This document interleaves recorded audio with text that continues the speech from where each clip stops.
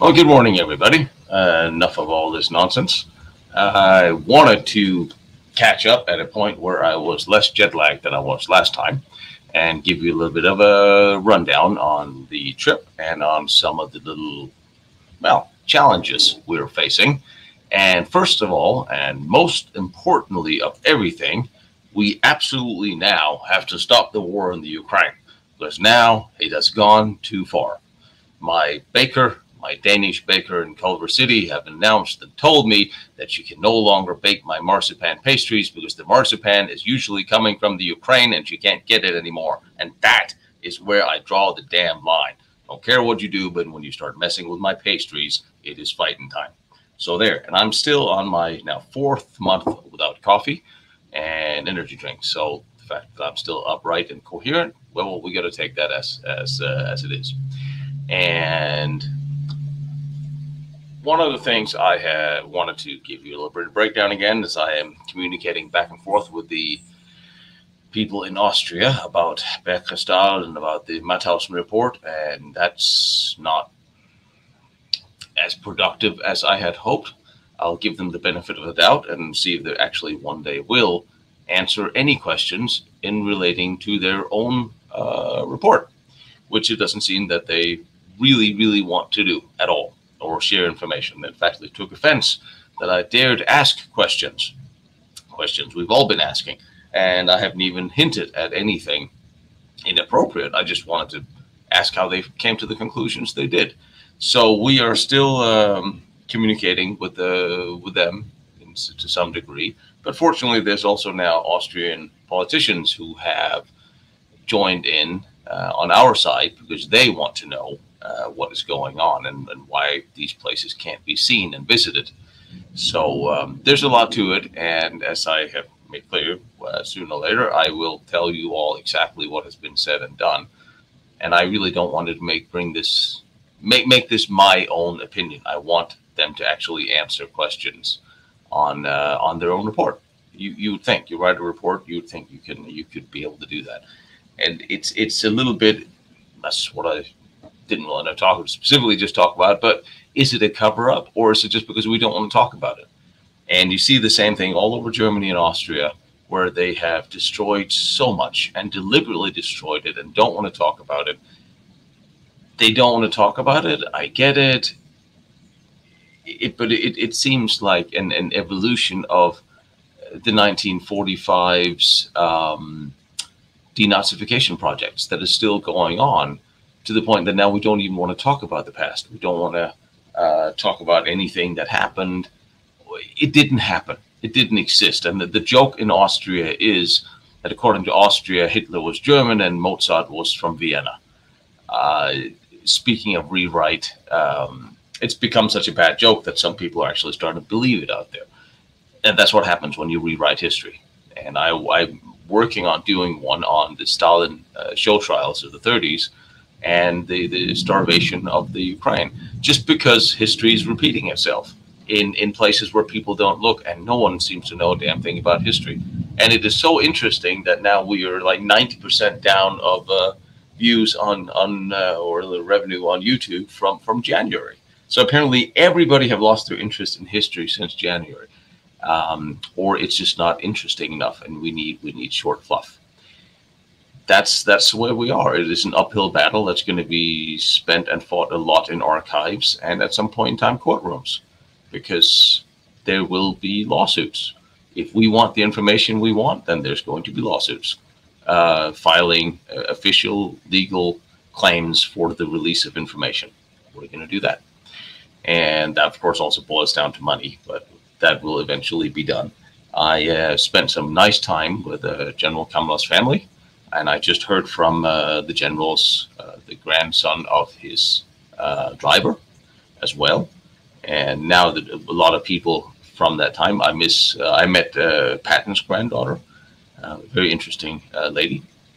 So there's a lot of interesting people that are seeing what I've been trying to do, and that are now coming out and asking to join my battles or me to join theirs. So which was the whole idea of why I wanted to start making these presentations, is for us all to join together, share information, and together arrive at what the truth is.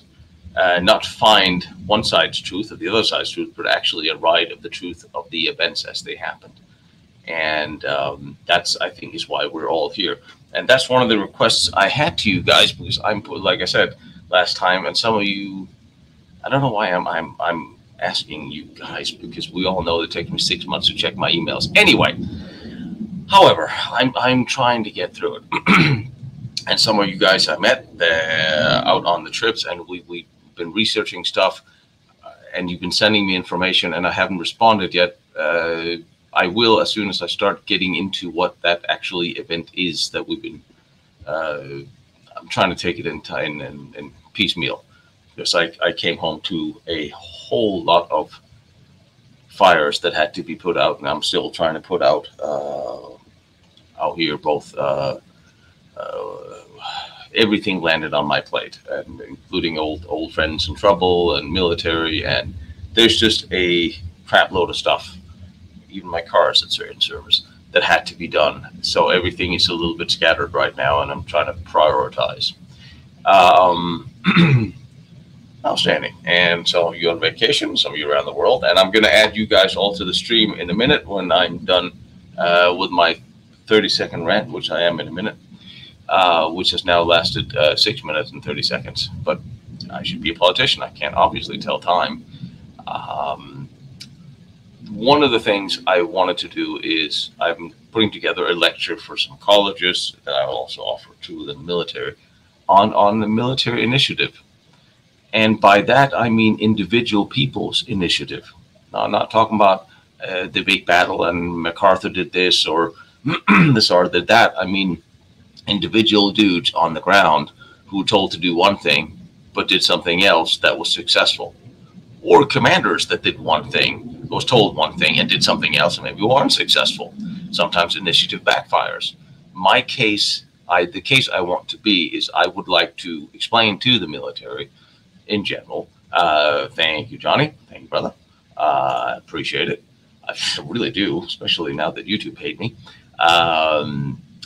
I'm trying to build a case for the various militaries in a seminar series where I can explain that the need and the importance of training and educating soldiers enough to allow them a degree of initiative, a little bit like the German military had during World War II, and to a slight degree during World War I, where a lot of it was always important for the soldiers to train for the guy ahead of you. His duties you had to know, the guy below you had to know his duties and job station. And if commanders all the way down to sergeants, a lot of sergeants became officers because the officers was what got killed because they were leading from the front. So a lot of people moved upwards, and I think that happened in a lot of military, but the German military by far lost more officers and ranking officers in combat than any other because they were leading from the front, which sometimes is hazardous. So you have to get younger, lower ranking in order to be able to take initiative. So they need information and they need trust. I see the same thing in corporate life. You have all these people who are afraid to take initiative or do things because they might get rained upon. So of course, you take initiative and it goes wrong, but you can justify it. You are right. You're excused. You take initiative and it goes right. You should be applauded for it. And we've also seen lately in law enforcement and the military, is not just the American one, where the lack of initiative have cost lives. And we have been, for a very long time, slowly been breeding initiative out of anybody everywhere in uniform, almost to the point of a dictatorial state, where you see why so many Russian ranking officers are being killed in the Ukraine war now, because they have to move up the line with communications down, and nobody up the line dares take initiative or knows how to. So I think it's for all militaries, it is a thing to actually start talking about military initiatives and training and why. And yes, I do. It, of course, as everything came up with personal gripe, and I'm going to try to fix that cookie. And let's see. I also did. Yes, I do need a lab that can test some soil for residue of explosives testing. If anybody happens to have a lab, knows of a lab, a university lab that's not going to charge us a fortune just to tell me what's in some bags of soil. That would be phenomenal. All right, I see you guys are on. Ed, I have a few. I have one or two of yours. All right, I'm gonna add you guys all so we can have that. And now we're all talking on top of each other. Now it's on. All right. Hello, everybody. Hi, Tino. How are you all doing on this? I think Sunday it was at some point. Good. I'm not sounding too much like a frog. What did you do? I don't know. I've been like this for the past 3 weeks. COVID 0.680. I have a question for you. What's Yes, that ma'am. soil sampling? Here in Alabama, they have a, how would I put it? A farm extension bureau that they will test dirt, and they will tell you what's all in it. Oh, that's okay. Do you have one of them in California? Because there's a bunch of farmers out there. I don't think anybody in California seems to like the farmers. Farm extension, that's actually an interesting thought. I would imagine they only do this for soil that is sort of domestic and have some relevance to America? They don't have to know that. If I give them some soil and it comes back with like 10 different types of explosives and radiation, don't you think they're going to ask me questions about where in California I found it? No, just tell them you went to New Mexico and you were out at Trinity. Uh-huh. But it's an idea. I think this comes under the heading of what could possibly go wrong here. Like my email saying, "Hey, blowing up New York." But it is an idea. I can see if I can find out. Well, I could call Auburn because they're.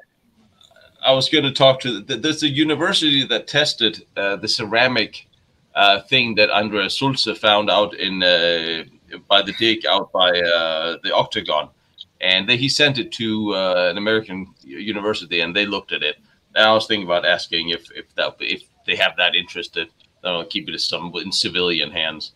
But I mean, I can look and I can ask, but I would be honest with them and tell them where it actually came from, because, well, they also at some point in time have to do a report and to me that I can give to you, say this is where it came from, and this is what is in here.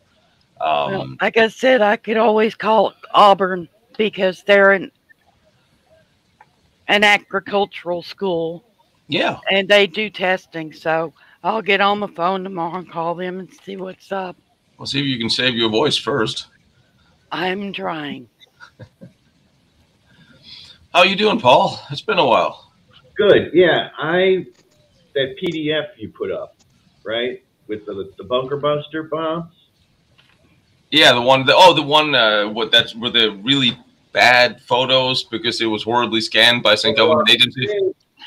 I didn't go. I started reading it, but trying to maybe read between the lines and the timing of it. Like, I think the British knew about maybe the base in Del Fuego, and maybe they were thinking about bombing it. Yeah. Possibly. And then that they were trying to test out the bombs, obviously in France. Yeah. If they built the Shangri-La down there, supposedly. I mean, it seems like, there was this timing where they kind of wanted to get it accelerated to do something. And I just didn't understand, well, why you're testing these bombs now? I mean, the war is over with, right? Yeah, there was an awful lot of testing that happened right after the war. Right. Oh. So it was kind of like, I'm thinking, maybe they knew. I know the Brits had some secret bases down there, and they probably wanted to get the Falklands back. Right. Yeah. So my thinking is, it's sort of like, okay, we got to tell the Americans, because really they're the ones that have the resources to really go down there and, You know what I'm saying? So they said, okay, and then if things don't work out with high jump, maybe we can just bomb the place or something like that. I don't know. I mean, I think all militaries. It's interesting because if we really start digging into wars, we'll come into military contractors and we'll start running into bankers and we'll run into money. And military contractors, they want to test all their gear. I mean, you've seen that in pretty much every war, especially as the development of military technology from the beginning to the end of the war escalates. So when we get to the end of the war, a lot of these guys, they may have stuff that like, oh shit, we didn't get to use this in the actual war, but we still need to test it while we still have an appropriation to doing so. So let's speed it up. And plus, of course, the war in Japan was still going on. That's true. Yeah, I guess that's right. But yeah, I was just kind of like, since it was the Brits that were sort of me initiating it, you know what I mean? I don't know. I think it was kind of like, I think maybe we're sort of like, they were going to go down, see if they could take the base, and they had a backup plan. Maybe they could use these bunker busters. Because remember, it seemed like, you know, they were trying to test it at an angle. Yeah. You know, there was these things where it comes in at a sort of a certain angle instead of straight down, because maybe it is built into a mountain or something like that. You would think they definitely, yep. And I wonder if they were, was there any, I haven't had time to go through that report myself. Yeah, I mean, it's a long thing, and I just started reading it, and I'm just sort of like, maybe there's something to this, but I haven't gone through the whole thing. I mean, I was wondering if they were incorporating any of the German guided technology, because that sprung in really quick, because that would be a way. I mean, the Germans had bunker buster bombs too, and munitions, and doing a bunch of specials on those, because they tested the first, what is it? Kind of like the first cruise missile. That one they took out shit. They did. Both camera guided, wire guided. You have the Richtling shell that we saw in Fort Aban, and what's turned into the V3 that was actually used to shell it was not Liège. Yeah, it was Antwerp, Luxembourg. Bloody hell, Luxembourg. They fired almost 200 shells at Luxembourg, and it was interesting. But Kamla was actually there. We always said that the V3 gun didn't work because the Allied testing afterwards, it seems that they only captured test projectiles without fins, so they couldn't make it work because they thought this is what it had to be. And I'm digging into that now because I went to the site, which is laid it up on a steep hill, pointed it to Luxembourg, and Kamla was there at the first shots, and they fired some 200 of them, and they work even with aerial spotting from the jets, from the Arado, which it was all very advanced.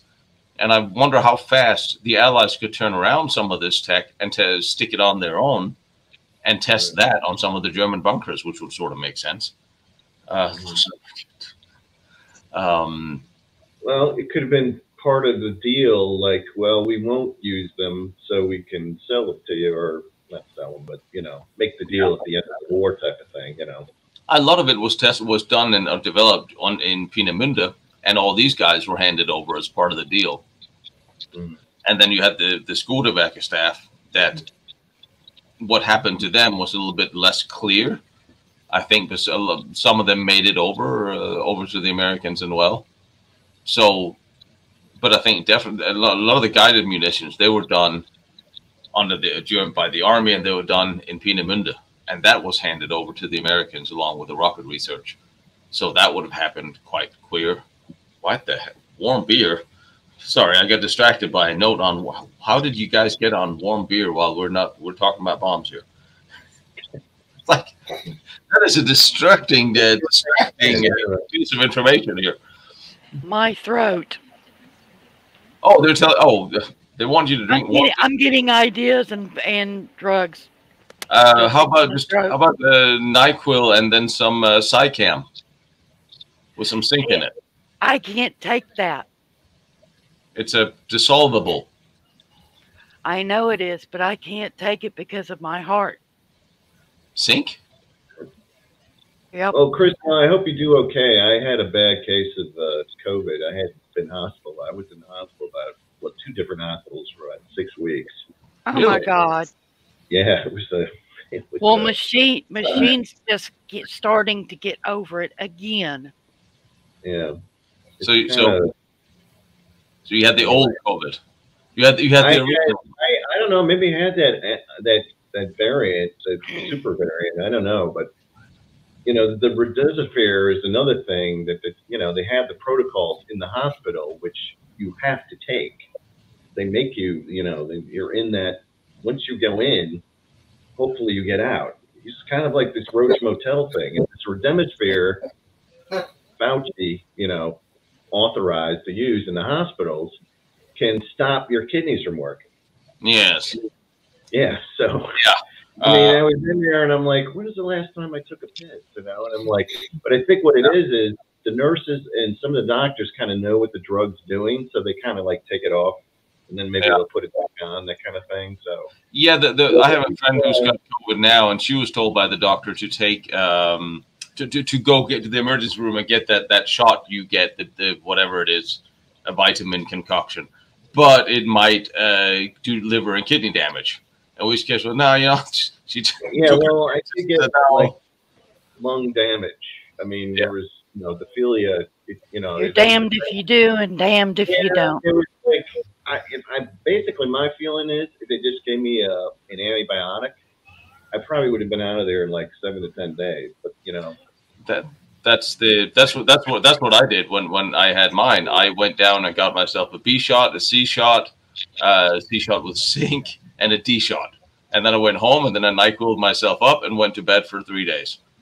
There you go. Well, it just sort of. Just one problem. For me to get to see my doctor, I have to wait at least 4 days. Yeah. Really? But you don't have no ER? Trying to stay out of the hospitals. That's all I can tell you. Yeah. If you go to the ER at Martin Army, you're going to be there for 10 hours. Yeah. Beats 2 days, 4 days. I mean, maybe we can I find was there. I was there Friday for 4 hours to get one prescription filled. Ew. It's getting bad. Military. Rachel, you're very quiet. Yes. Just a tip for Crystal, okay? I do a lot of vitamin C, okay? Between 5 and 10 grams a day with a good binder in it that's not got all that talc in it, okay? Yeah. And I've been taking vitamin C. Okay, good. And the next step is for a natural source of zinc, which won't hurt your heart. And that's potatoes, particularly baked potatoes. The skins are a very good source of zinc. And just have yourself a baked potato with butter every day. And keep Well, the you doctor see, this away. is the other problem. I have to worry about what I eat. I'm diabetic. There's new information coming out that says the pancreas is infected with the bacteria that is causing diabetes and not carbohydrates. Well, you see, this is the problem. I think when I start taking insulin, besides all the damn bruises I get, is I start feeling worse taking the insulin. Yes, but it's a medical racket. I mean, it's a revolving door between. I know it is. Yeah, but you're right about the potatoes by not boiling out the vitamins. Same thing with most of the steaming things are usually better. But Crystal, you can eat potatoes, can't you? Yes. Yeah, I mean, I always eat the skin of a potato. I have ever since I was a little girl. Yeah, but it's true. But baking or steaming things are better. It maintains the integrity of the vitamins. If we could just find a nice shaman for us all to fix everything. I will say, Rachel, most of my vegetables. I mean, I have a vegetable once a month, just for novelty. I usually stir my ice cream with it. But I will say, one thing about C vitamin. I did the same thing when I got the flu. I just triple up on my C vitamin, had 4,000, 5,000, 6,000 milligrams a day, because from competing, I knew the C vitamin your body doesn't utilize, you just pee it out. There was a problem, however, after a little while of that, it messed up my stomach. And I couldn't figure out why.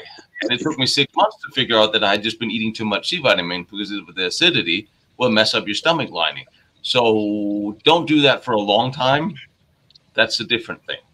That's when you go and buy low acid orange juice. That's exactly right. And probably the same thing with the coffee. They were worried about me because my vitamin D level was really low. So once a week I take a 50,000 milligram vitamin D pill. I get a shot every 2 weeks of D vitamins. And I am the biggest. Yes, I am the biggest cheese and milk. Somebody has noticed that we turned into the medical channel for a minute there, and we should get back to World War II or World War. And we probably should, because that'll get us in less trouble.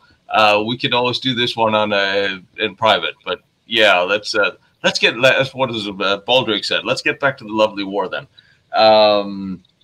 whichever one it was. Which war? Hey, I got a question. The movie. The movie. Yes. Now, the movie was done like over a span of certain time, because I could see that. Don't give it away. I know what you're going to say. Don't. No one will notice if you don't say it. Okay. I know because I noticed it. Shut. I'm not saying a word, but I noticed it. Wait, there's a time lapse between the two fronts. Don't question it. Okay. It may have been a 5-year time lapse. Just a couple of months. Just a couple of months. Right. Yeah, let's go.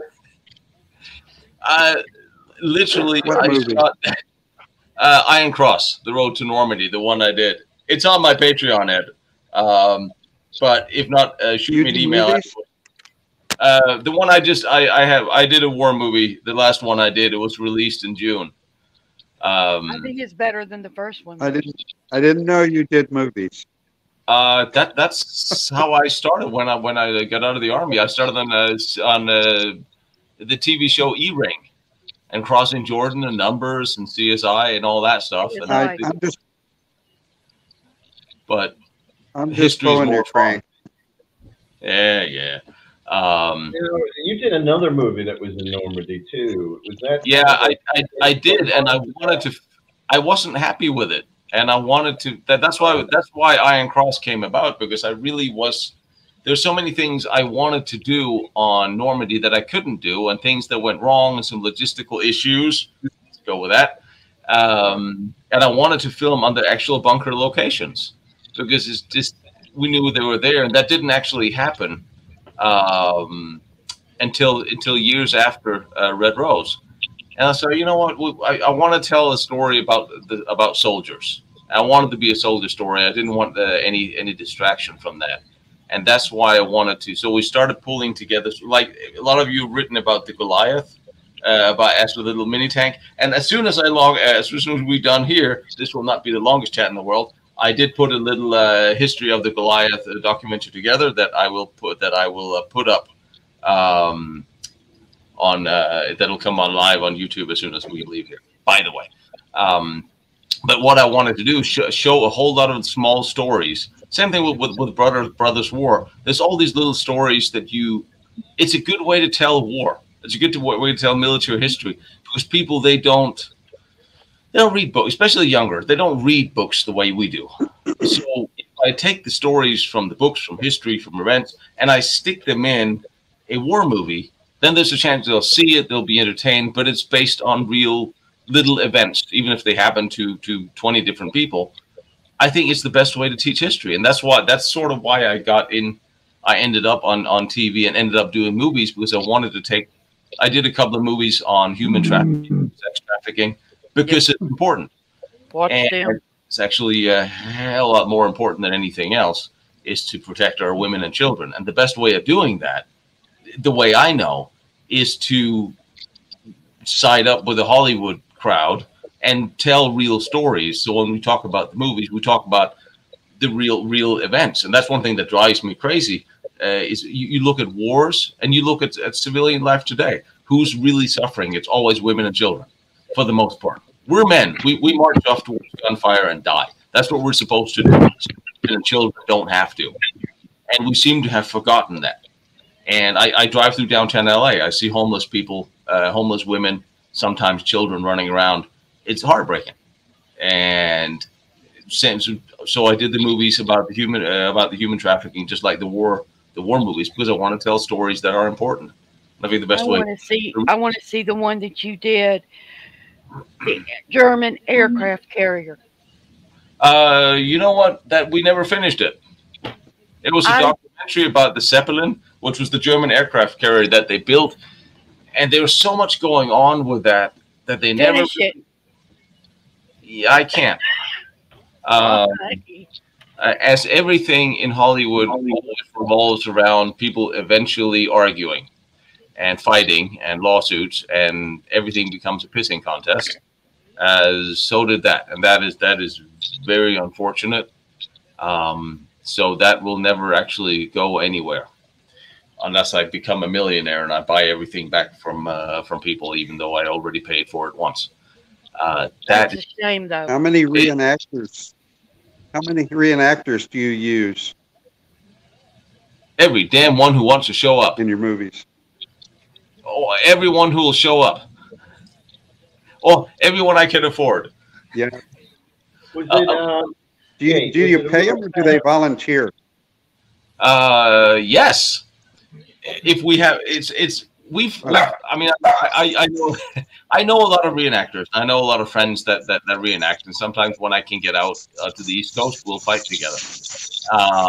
And a lot of movies we've done, also movies from Hollywood, where we have came in with a budget, and everybody gets paid, and then there'll be like Iron Cross. I literally did Iron Cross for practically no money. I did it all myself. For the most part, I ran the camera, I did the editing, I set it up, I did the CGI, which is why it's so crappy. But there's no, and I told everybody, listen, I want to do this movie. It's gonna come out. It's gonna be a proper release as it is. But there's no money to pay anyone. If you guys want to come play, and everyone did. So. And I think so that also means that next time and everybody's written me back that we want to do more movies, and I have ideas, and let's. So I'm looking at war stories that happened that we can do successfully, and obviously I would love to. If you can't at least afford to pay people, then feed them. So I think I've fed everybody. You know, it's cold pizza and old coffee, but you know. Hey, cold pizza's good. Now, if you come to the South, I'm willing. I was in drama in high school, so I'm pretty good at building sets. That's the wonderful thing about working with military reenactors is that they always have the right gear. They know the set dressing. They bring it themselves because everybody has stuff that we all want to show. So it makes setting up. And a lot of guys have written me that we have this trench line here. We have this. Come film it. And which was awesome because then you show up at a completed trench line.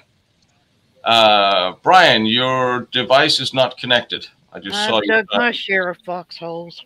LeMay or LeMay? That's exactly it. That's why it makes it realistic. I would love to. So this autumn, I'm hoping to be able to go to the East Coast and start doing some of the Civil War forts. And now that's some hardcore reenactors, but they also know the history. And if you want to show the next generation how it was you lived back then, there's so few photos. But you can set up a reenactor camp that is 100% authentic and show them that. And it's military reenactment is one of the most important tools we have in military history. I've got a bunch of pictures of a reenactment they did at Andersonville. What did they do? I burned 5 rolls of film that day. Burn video next time. Brian, by the way, your device is not connected, so I cannot add you. It is not personal. And yes, anybody who wants to come do some movies with us, absolutely. It will be nice. I am actually planning on doing a motorcycle movie next because Gonna take it. Yeah, I'm gonna take it. I'm gonna take a break from World War II. Do something else. Have some pretty girls and have some bikes and you know. Okay, my Nikon will take movies. Indulge me. Brian, you checked out as well. No, they're not. They're not. But I think that's one of the things. Who's talking? Am I cutting someone off? No, I'm talking. All right, somebody's playing me in the background. Kill your speaker. Or you kill if you got YouTube on. Kill whoever is playing me in the background. Kill the speaker. Because otherwise, I hear myself talk. God knows I'm crazy enough. We can do that. Why? All right, never mind. All right. So one of the things that have you guys ever heard of the Mises battery? Isn't that the one in France? The one in France, yeah. And Paul, you are listening to me on a speaker, so I can hear my playback. Why? Paul, you're very quiet. Well, I was just muting myself because I thought maybe I was the problem. No, I'm talking about the other Paul. Amos. You. I'm very quiet. Oh, two Pauls. Didn't realize. Okay, 1 minute. Hey, buddy. Yes, it's the one out in Mises is really interesting. And spend a lot of time with the guys out there. And I got a very long story about what happened, how that happened, and what has been found, including the fact there was quite a lot of SS units out there, and in Normandy in general, which has always been claimed that there wasn't. And he documented. Hey, wait. Huh? Let me just say this. I'm getting finished with my novel, and I have a unit that's up in Normandy. In the novel. Yes, I do. It's funny. It's a fictional unit, but it was sort of like I had it where Himmler wanted them represented up there. So they sent this unit. I fascinated with Gotz von Berlichingen, that 17th SS division. Yeah. So it was sort of like this kind of battalion that was thrown together real quick, and they sent them up to the coast. So it's in my novel. Yeah, but I'm just going to be. I wanted to email you because I kind of want to have a sort of a military look at my novel, see if you can critique it. Especially now that we know that they were actually there, because there was always this big. There's some 1,500, a lot of SS that came in. At the very just a few days before the D-Day landings, and they stationed with an anti-aircraft unit around the Mises battery, and they kept fighting for 3 days. So the question was always: did the Rangers sit still in the wrong place? Did they move forward? Did they give the right orders? And I'm one of my friends from when the movie we did, Brothers War, Hugh Daly, his son is a Ranger. So I'm going to go out there and do an interview and hear their take on this as well, because post-war, this was very quietly just not talked about. It was sort of, it was just, done. We don't talk about this. And they didn't. And they sort of buried it until he found it in the archives. And he took a lot of flack for it, because who wants to wake up sleeping lions, right? And of course, we have a guy who's a war hero. So, but there's a lot of infighting. Was a lot of arguing behind in the Allied commands. A lot of agendas that is very interesting. And I think it's we talked about doing the movie, and like doing the movie of this, and I thought that would be really interesting. Since he excavated most of it, we could do it in place. In my novel, the group. Well, the main character is, there's a lot of hiding going on, but he's Michelinga, you know, the half-breed. He's hiding that. Of course, I'm not going to ruin the story here, but the unit is sent to work as liaison with the paratroopers. That's the way I set it up. Okay. So they were going to do these maneuvers with them, and of course, then Normandy starts. Yeah. To tell you the honest to God truth, I've never seen a ranger here at Fort Benning wait around for something to happen. They're always up to something. True. I think we spent 2 hours going over, literally just going over the rudimentary documents and the conversations and the dailies of the orders given that may not have been received. And I have a copy of them all. So before I can even get to the episode, I have to read, I get like 1,000 pages in to point that out. And I think there's a lot to this that needs to be unpacked. And I kind of went into it with no preconceived notions, because I didn't really know what he was going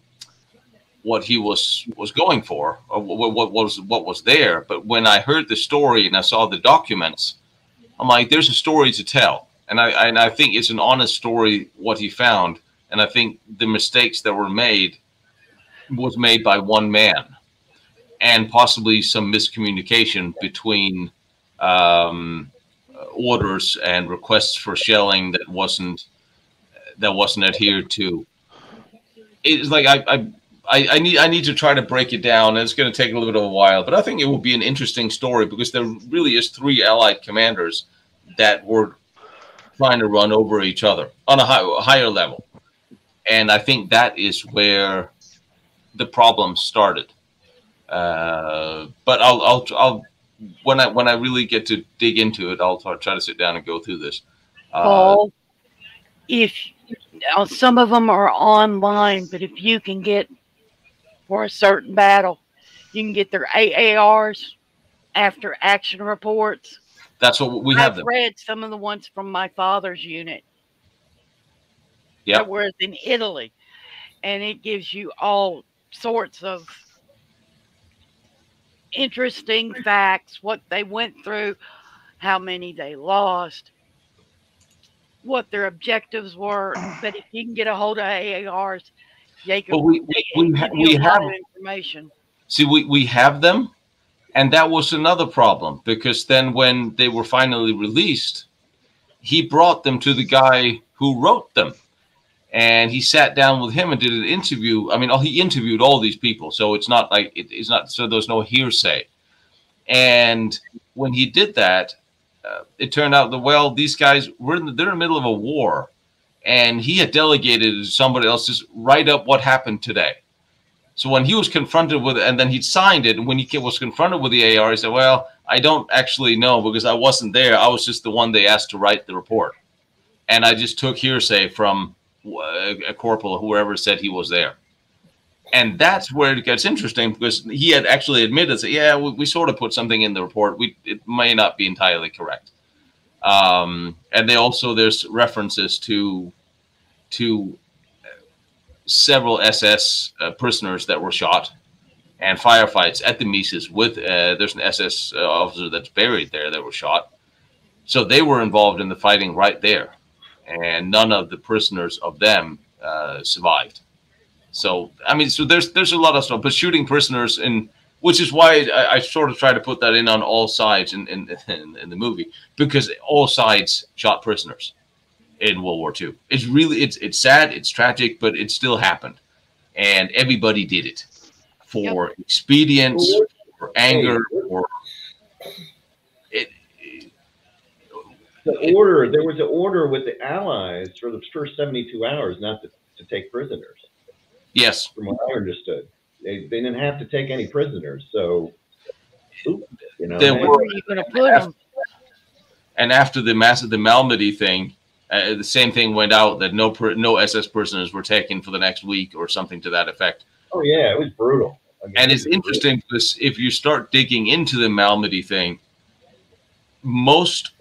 I think there was 5 convictions that was upheld, but everybody of the SS post-war and the war crimes trial were overturned. They were all released, and so there's another problem. Did that really happen? And certainly, did it happen the way we were told? Which it seems, well, since everybody was released short of 5, it probably didn't. And yeah, Scotty, I just saw the note that the Japanese were brutal. Yeah, the Americans, there was an attempt at an escape. Like there was kind of like a they were going to try to escape, or there was kind of like this little revolt, and maybe it was just sort of like, screw it, let's just. Yeah, I think it was sort of saying, because I don't, Piper, as way as Piper was, I don't think he would have given that order to do that. He might just get him his junior or say, like, I agree with that. And then just like, well, it's on you. I'm off to over. I got to do this. So, whatever. I agree with that. But also when you're looking at at the Allied armies, and again, I'm not really not pointing fingers, because I don't think that's what this is about anymore. It should just be about, well, what actually happened, because human nature is human nature. And when you see an Allied army and the SS know that their prisoners are being shot, well, that's going to weigh in on them as well. So now we're looking at a whole lot of retaliations that keeps going on all sides, which is also not. But it also happened quite early on. That's right. In 1940, Dunkirk, there were a load of British troops who were killed at Wormhout, which is twinned with the town just down the road from me. And they were captured by the SS and marched into a large barn and were shot. I remember hearing that. And I think the Germans, particularly the SS, and the more extreme Nazi supporters were the ones who, at the end of the war, were looked at more carefully from the point of view of war crimes. You're right. Because it was known by the British and Americans and the French that nobody was perfect. Yeah. Sort of, you had the situation that at Sword and Juno, one of the reasons they were slower getting off the beach than Montgomery had originally said was because they had so many prisoners. Yeah. Because they disagreed with the order of don't take prisoners. Yeah. And I think that's very valid, because you have, especially towards the end of the war from the German side, most certainly the fanatics will swing while everyone else is trying to just survive until the end, because they knew the end is coming. And if you were a fanatic, and we had fanatics on all sides, we had people that hated the other side on every side, where it became more than a soldier's war, but it becomes this hatred.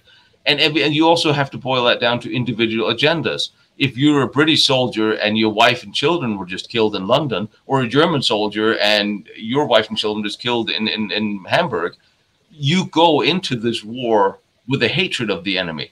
Yeah. And probably against but you see the overall conflict, both in the Allied side and the German side, between the SS and the Wehrmacht, and where they were at odds with each other on how to handle things. And then you boil it down to certain units of the Wehrmacht and certain units of the SS. It wasn't everybody was on board. There were so many conflicting opinions and directions within all of these different branches and countries that just to slice one overall. And I think that's one of the things I always wanted to say. It's not everybody. You can't judge everybody over one knife's edge, because everyone had agendas and political agendas and wishes and baggage they bring to the front. Well, with the Free French, you had a situation where you had the de Gaulle Free French. Yes. You had the Communist Free French. You had the Marquis Free French. You had this, that, and the other. A lot of them spent the next year after the war in France had finished, taking out people they considered to be collaborators. Yes. With no reason other than the fact that you didn't fight for France, you gave up. That sort of thing. And you can say, well, everybody's as bad as everybody else. You look at the various SS battalions which were made up of non-Germans. Yeah. They were possibly more extreme than Germans. Especially the Ukrainians or the Ukrainians and the some of the Slavs.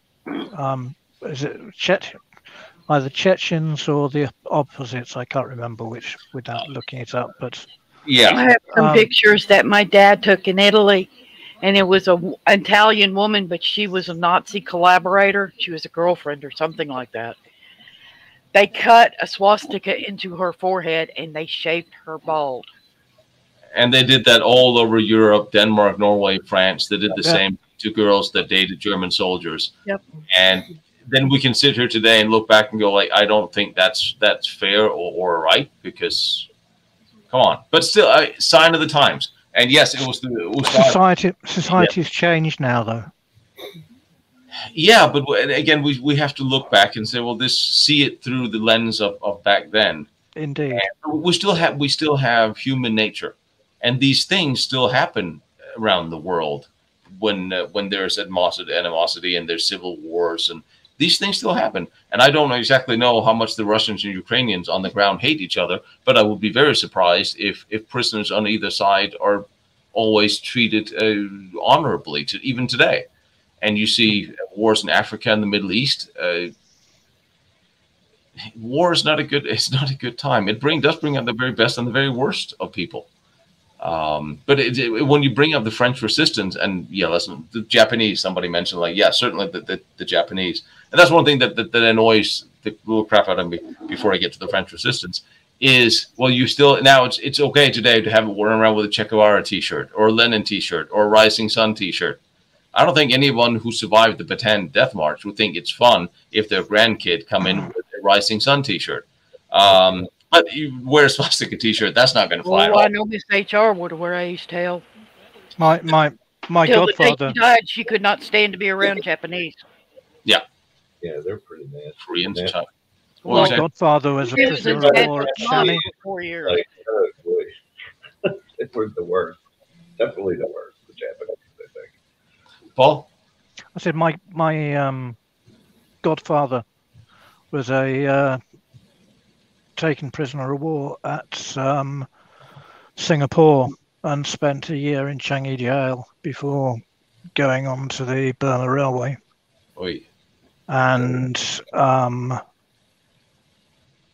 I remember he wouldn't have anything in the house which was Japanese. Yeah. And now you fast. Even it's like, if you had a camera that was, a cheap camera that was made in Japan, it would go in the bin. Yeah. Miss HR was the same way. She wouldn't have anything that was made in Japan. Matter of fact, she drove a Mercedes. But yeah, I have huge friends who won't drive German cars, but I get it. I know a Japanese and a Korean, they were dating, and none of their parents would meet the other parents. And this was the parents, not even the grandparents. They're all dead. They're older. But what I was going to go, when we talk about the French resistance, it's interesting because when you talk about retaliations, and a lot of what you saw the SS especially did, well, a lot of that was retaliations to what the French resistance did. And then you can say, well, was the French resistance actually legal? Because France had surrendered and signed off that they would no longer fight. And then they went off and fought. So by that definition, you could say the French resistance was a terrorist organization. It's understandable. It's not what I'm saying they were. But you can see from the German point of view, that's what partisans in the East. Well, you can see what about the uprisings in Iraq? Iraq had surrendered. Well, just in Iraq, I think they surrendered. But you can always say one man's freedom fighter is another man's terrorist. And I think that's how the French resistance were viewed. Also because they were not really interested. They weren't really fighting. Well, they weren't fighting fair because they really couldn't. But when you see the torture and what they did to German prisoners or Germans they caught, it becomes somewhat more understandable why that turns into a quagmire of retaliations. And it's interesting. Oh, I think one of the problems you have with not quite as much in the West, but it did happen. But once you got into Poland and beyond, if somebody attacked a German soldier, yeah, then they would hang 50. Yeah. You know, and you know, after Heydrich was killed. Oh yes. Yeah. Yeah. They wiped out 2 villages. Yeah. Which, you know, if Germany had won the war, or if Germany had in 1941 got to the situation where they got Stalin to agree a ceasefire at the Urals, and Germany could have up to the Urals and Russia would have the rest, then those 2 villages would cease to exist and nobody'd ever know about them. That's true. Or they would have been celebrated. Or they would have been celebrated. Yeah. It would depend on what happened. You remember the movie with Rutger Hauer, Fatherland? Yeah. It's what, 30 years old movie where the war is going on. Yeah, that was a great movie. Rutger was a really nice guy. He will be missed. He is missed. But yeah, it's funny that is sort of the whole concept behind Fatherland, and I don't think that's far off because I think that's what would have happened. Everything would have been covered up. But you look at all the atrocities that the Russians did, and Stalin did, and the communists did. We don't hear about that until way later. We won the war. Some of the oopsies that the Allies did, well, we don't talk about those until they finally came out in the archives. So I guess every warring side would have done that. But you didn't. You had the situation with Stalin, where Stalin moved virtually all the Ukrainians to another part of Russia. Yes. And starved most of them to death. Yeah. And he moved people from, you know, Crimea to somewhere else, and you know, he wasn't concerned with the average Russian person. Or Ukrainian, certainly. Or Ukrainian. He didn't care about anybody but himself. No, and you look at pictures of when Stalin came into power, the Politburo main characters. There were like 12 of them in a photograph. They were all murdered. And by the end of it, I think there's only one of them left. Yeah. I think it was Molotov. Who was the only one. All the others had been erased from the photograph. It was still the same photograph. There was just all these spaces everywhere. It's interesting that we can always say that the term "the revolution" eats its own. That's always been the truth. When you have that violent overthrow, whether it's Nazis or communists or whatever it is, sooner or later they start turning on each other, which is French Revolution. Look at the French Revolution. oh Yeah. God, yes. Yeah. Yeah, Great. poor Antoinette got them eat cake. She couldn't. Poor Antoine. So can we say there was a French Revolution in 1871 as well, when they got kicked Napoleon III out? Well, he was captured, and Probably. was that not a mini revolution? They set up little communist towns and free towns and got rid of the monarchy. Yeah, they just Not monarchy, but became a republic. yeah they got rid of the Napoleon position of emperor, Yes, and went back to having a president as such, yes. which is what they've got now. But I mean, you know, sort of.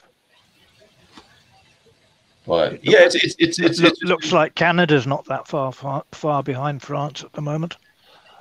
in the revolution department. Well, certainly from a presidential point of view. Well, no, actually, he's only a prime minister, isn't he? But I'm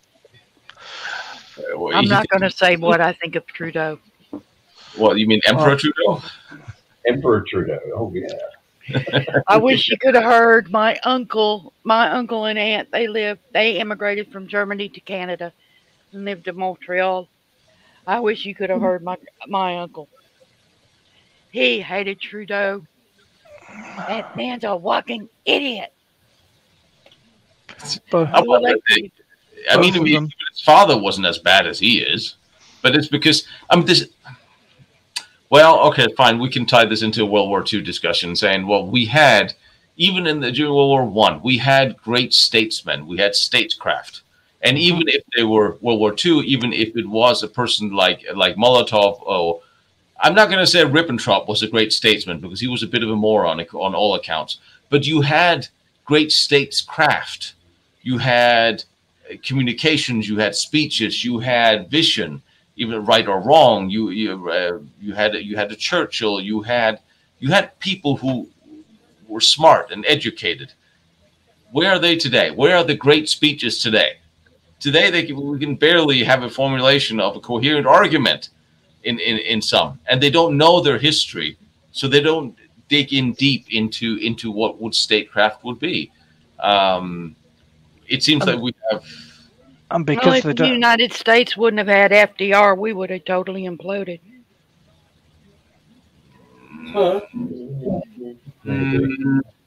I don't know about that. The only problem is FDR did get us into World War II because of his policies toward Japan.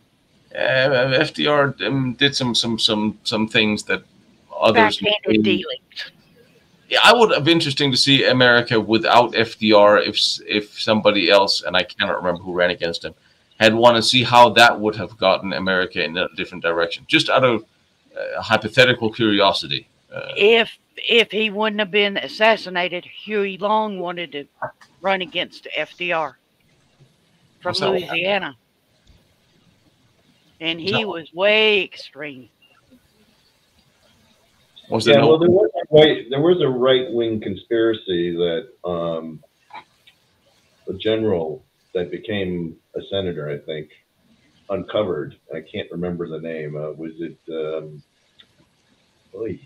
a Marine general? And he became a politician, and they wanted him to be, in this conspiracy, this coup, basically. You talking about the one right after World War I? No. It was in the 30s when FDR was running. The general that was doing all the famous quote, like "War's a racket." I can't remember. MacArthur? No. Chesty No, he was Puller. World War I. Yeah. Not Puller, no, but he was a Marine. Chesty Puller was a Marine. Yeah, right. But it was he went into politics, and then they wanted him to join this this conspiracy of taking over the right wing, and he refused, and then he kind of uncovered it later. And I can't remember his name, but anyway. That's an interest. That's actually an interesting part of history, and so is the post World War I. That was MacArthur was involved in that, but on the pressing side, when the American World War I veterans came back and they wanted treatment and health care, and MacArthur was after World War II. Same thing. He was the one that actually he was anti-communist, wasn't he? Yes, very much so. MacArthur was, again, great speeches. I mean, look at MacArthur. I mean, you don't hear speeches like that anymore. Okay, he probably would have eventually nuked China and a couple other countries. This not be. I mean, MacArthur, he was a bit of a ham, a bit of a crazy ham, maybe, but he was still a man who would deliver great speeches. And Lord knows people would hear them because he was traveled with his own press corps. Yeah, he was a scaremongerist, wasn't he? I'm not going to say what Miss HR said about him. Oh, well, now you have to. She called him she called him a chicken shit son of a bitch. Really? Yep. Why? I mean, what? I mean, I think people either hated or loved MacArthur. I don't think there's any in betweens. Because he left Wainwright holding the bag. Yeah, but he could not understand why he left and did not stay with his troops. You mean Philippines? Yes, right. Corregidor. Well, he was ordered to leave. Yeah, that's what I heard. Yeah, he was ordered to leave. He couldn't. Ordered or not. But still, you could, it's not like he would have been a dog tonight. Let's put it in this situation. If it wouldn't have been MacArthur and it would have been Patton, do you think Patton would have left? No. No, probably not. Patton wouldn't have even gone to the Philippines. Yes, he would have. They didn't stay. If you look at the admiral who was in charge, could that have been Senator Hal Heflin from Alabama? No, the admiral. You mean Nimitz? No, the one below him. I've forgotten his name. But he wanted to. He sort of said, like, there's no point in wasting our time on the Philippines. It's a backwater. We can sort out everywhere else first. Yes, because they never supplied the Philippines properly. They can't supply the Philippines once we've gone past them. Yeah. And they said that they promised the troops in the Philippines they would, which is why they put as long as they did. Yeah. But that's a whole different story as well. Bloody hell, the Danish IRS are here. Holy hell, I haven't seen them for a while. Something else, because like I said, this is not going to be much longer today because stuff to do. But I will tell you one thing, since somebody just mentioned Freemasons, I have a gentleman coming on here in August, German gentleman, who wrote his thesis about World War II German Freemasonry. And we're going to have a long chat about that, which, by the way, I thought would be really interesting to get some. Sure, we can get some interesting conspiracies going on Germans and Freemasons before the war, since he wrote that, and I did the Brothers' War, that was sort of the underlying theme. I thought, well, we have to talk about that for a while. He is incidentally also the curator of the Valentine submarine bunker. So whenever we get him on, he's going on vacation.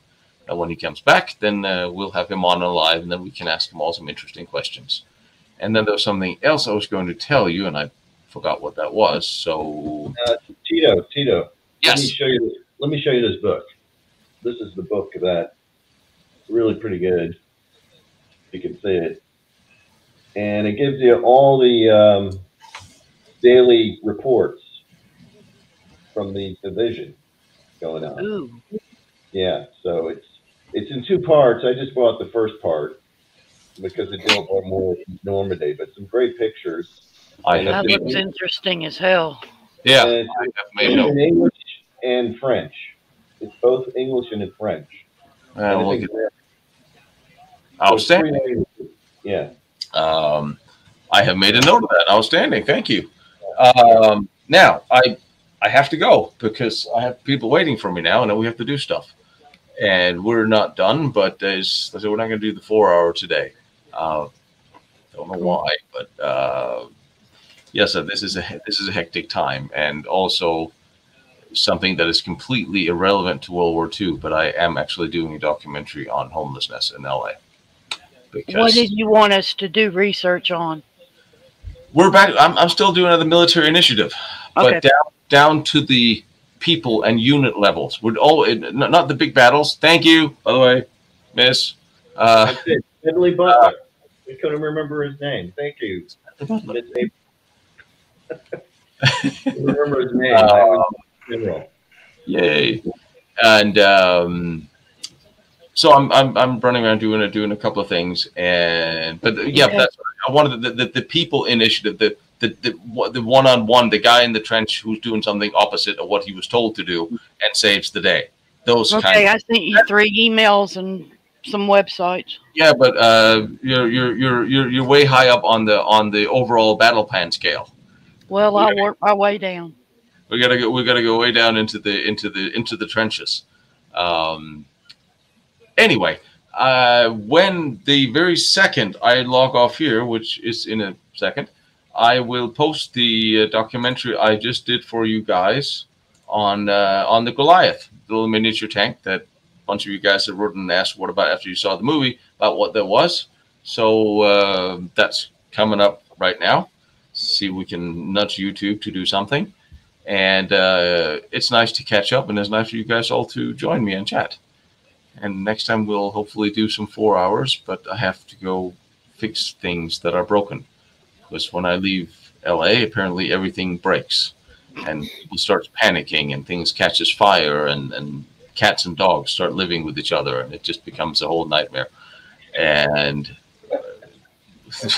which is literally it was not the best trip I had in the world, but coming back made me wish I had stayed, because the crap I came back to, like, oy.